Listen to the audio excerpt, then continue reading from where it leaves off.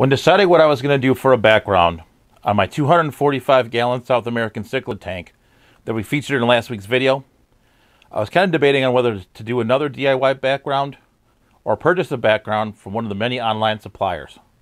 In the end, I decided to do the DIY background that you see here. So as promised in that video, I'm going to go ahead and show you how I made it. So let's go ahead and walk through the materials list. So the first thing you're going to need is closed cell styrofoam. I generally get this at the Home Depot, but you can find this at any of your local hardware stores. Just make sure to get the closed cell foam and not regular styrofoam, because the closed cell foam is water resistant, while the regular styrofoam will hold water. You're also going to need barbecue sticks, which you can use to help attach and hold anything that you do attach to your background. Also, you are going to need some Gorilla Glue, a utility knife to score the actual background itself to cut it. We are going to be using pond foam for this application. The version that I am using is the Aquascape Professional Waterfall Foam Sealant. This does require a foam gun to use, which would be an additional $40 to $50 if you didn't already have it. But there are some other pond foams that you can use which don't require the gun. Some silicone in order to attach the background to your tank. And to paint the background, we're going to be using the Krylon Fusion All-in-One. So I have found this paint to be both fish safe and to be safe with the styrofoam. Some spray paint brands can actually degrade the styrofoam, which wouldn't be good for this application. So definitely check out the spray paint that you're using before you go ahead and add water and fish to your tank. So before we start building our background, here's a quick summary of the materials list. It's now time to start cutting our foam. So this particular piece, we are going to need a 26-inch by 24-inch piece. So you're just going to want to take your tape measure and measure both of the dimensions.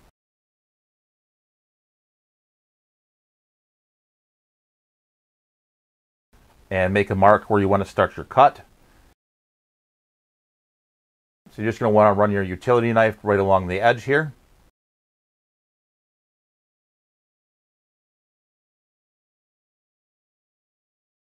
All you're going to need to do after that is just go ahead and snap it off. So now you'll just need to go ahead and repeat this process for the remaining parts of the background.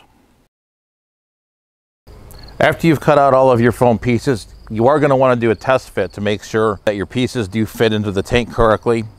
So if your tank does have center braces like mine does, you are going to need to go ahead and cut it in half and then just make sure all of the pieces fit correctly and you can get them into the tank once you have it built.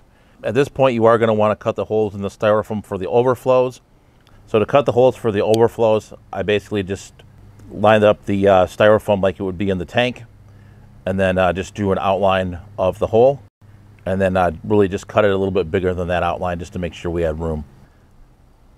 And also you want to think about other things that you may have in the tank, such as power heads, and cut the holes out for those. In this case, I am running a J-bow power head, and I did measure that power head and make a slot for that as well. In order to add some depth to our background, we're going to go ahead and cut some slits out of the scrap foam.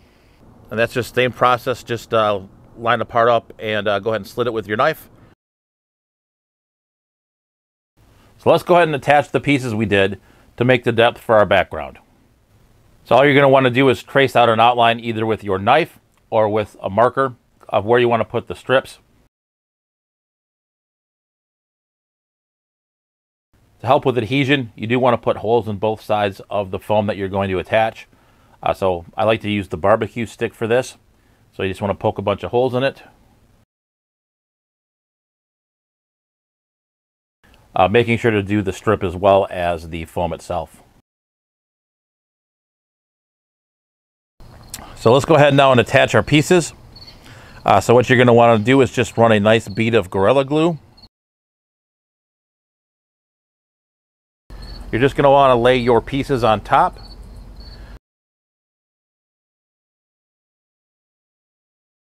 Cutting off any excess.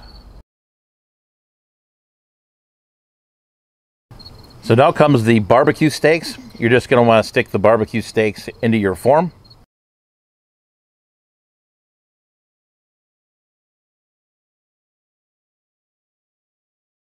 So we're going to go ahead and get to the fun part of this project now, which is spraying the spray foam. You can do this at the same time while your Gorilla Glue is drying. It won't affect the Gorilla Glue at all. So we are looking for a wood pattern on this. So we're going to try to go in some straight lines.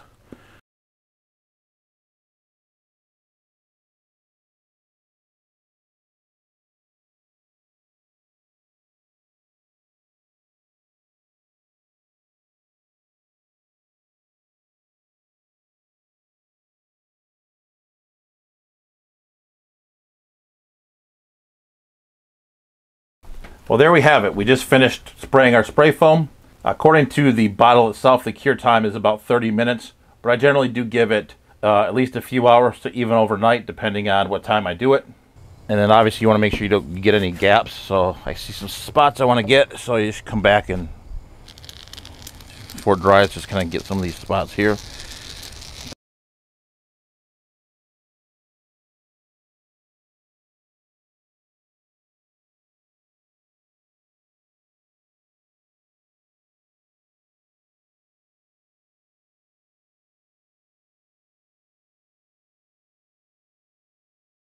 Now that our spray foam is cured, let's go ahead and start painting.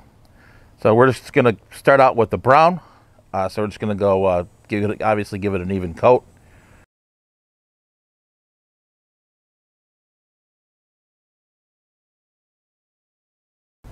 And then also one thing I do like to do is I like to add a little bit of texture. So what I'll normally do is take like a lighter color paint, like a tan color, and I'll take a black. And then after it's dry, I'll go ahead and paint from a little bit further distance away, just kind of give it kind of a speckly look to it.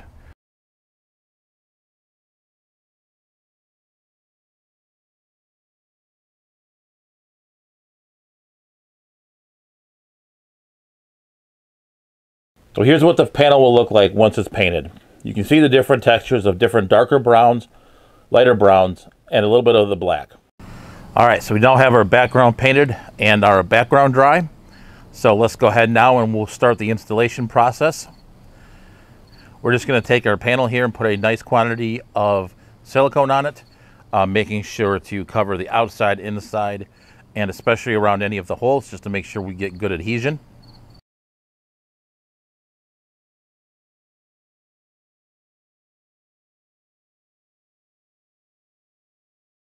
And then very carefully, we're going to go ahead and put that into our tank. So just in respect to the holes, you want to make sure you have the holes lined up correctly. And we'll go ahead and just adhere it, make sure, you know, this, I had to use a little bit of a hammer, like very lightly tap it into place.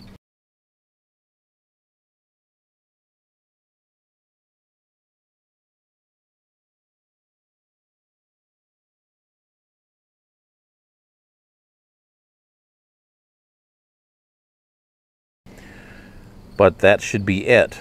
And then obviously we're going to repeat that for all of the remaining panels. And then we're going to go ahead and let the silicone cure for at least a day, probably even two, depending on how much you use. So just wait for the vinegar smell to dissipate. And then once that's all set, you do want to fill in any gaps. So if you didn't go all the way to the edge with your spray foam, you'd want to spray foam in any gaps. And also spray foam around stuff like your overflows and anything going into the tank, just to make sure you've got it looking all nice and tidy. And then obviously you are going to want to use a little bit of paint to clean that up and make it match the rest of the background that you've already made. Once everything's cured and everything's dry, you can go ahead and finish the remainder of your aquascape and setting up the remainder of your tank.